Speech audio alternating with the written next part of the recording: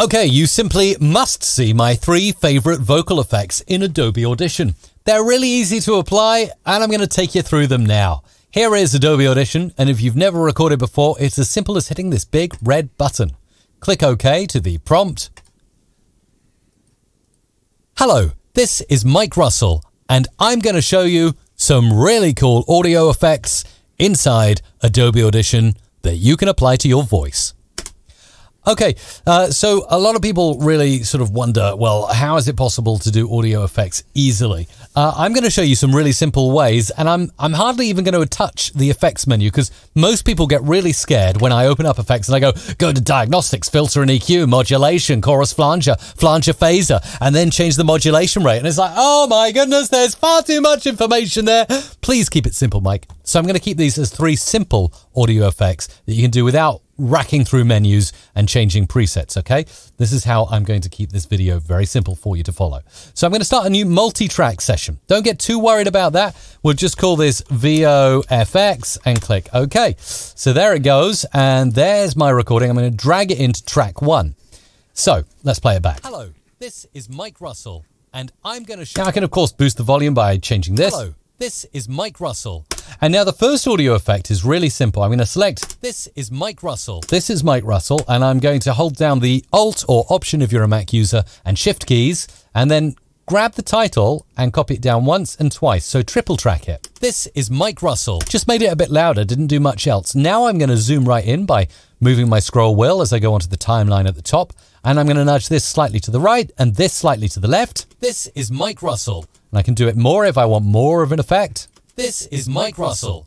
Now that sounds pretty cool as it is, but then if I grab these blue lines and move them one to one side and one to the other side, this is Mike Russell, I get a really cool chorus effect. Very, very simple to do. And by the way, that same thing can be achieved. Instead of grabbing the blue lines, you can apply a track wide pan by going left over here and right over here on this dial. This is Mike Russell. Sounds really cool, doesn't it? Now, and I'm going to show you another thing a lot of people ask me is, and I'm going to cut this little bit out now by hitting Control or Command K around this bit.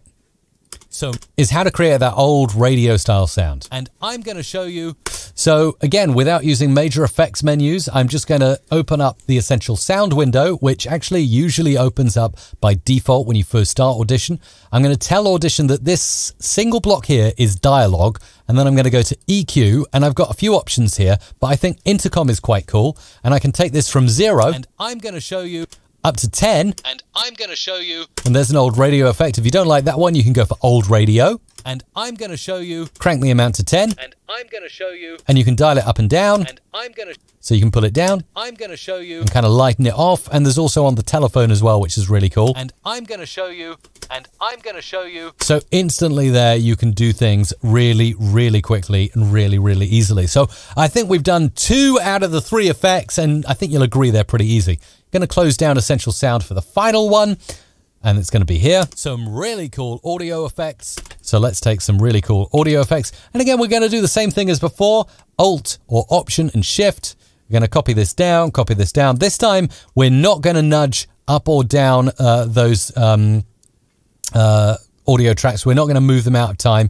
In fact, I'm going to take these both, hold Shift so they lock in time, move them onto these 2 separate tracks, and I'm simply going to go to my effects rack and add on the pitch shifter to the first track, and I'm going to pitch down ever so slightly, maybe by -2, and go to the second track, add on a time and pitch shifter, and nudge it up a few semitones, maybe 2, and then play back. Some really cool audio effects. And you get that creepy, crazy clown. If you want to make it stereo, you can pan left, pan right. Some really cool audio effects. So let's remind us, we've got a chorus effect, we've got a radio intercom effect, and we've got a pitched effect as well. Hello, this is Mike Russell, and I'm going to show you some really cool audio effects.